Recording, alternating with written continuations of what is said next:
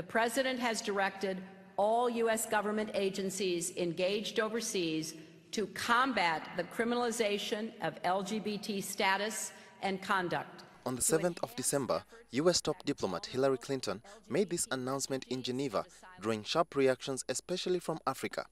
The position of many Ugandans on homosexuality is largely informed by culture and religious beliefs. And this is the frustration of the former ethics minister. Homosexuality is a moral issue. It is a moral issue. It has never been a human rights issue. So if you argue that every crazy practice is a human right, where shall we end? While Dr. Buturo believes there should be no place for transgender people, Clinton had a different message. Well, in reality, gay people are born into and belong to every society in the world. They are all ages, all races, all faiths. Being gay is not a Western invention. It is a human reality.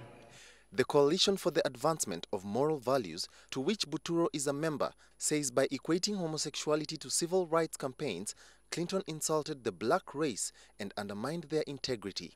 The activists are asking government to look beyond Western threats and promote morality over money. We're calling upon government, the executive arm of government, to support the bill which is in Parliament without delay. Should Uganda abandon, ignore, reject what God is saying and go for what President Obama is saying? This is a debate that draws as much passion as it draws condemnation. As to whether Buturo's outcry will be heard by government or whether there will be silence from the powers that be on this issue, homosexuality is a reality in society seeking recognition.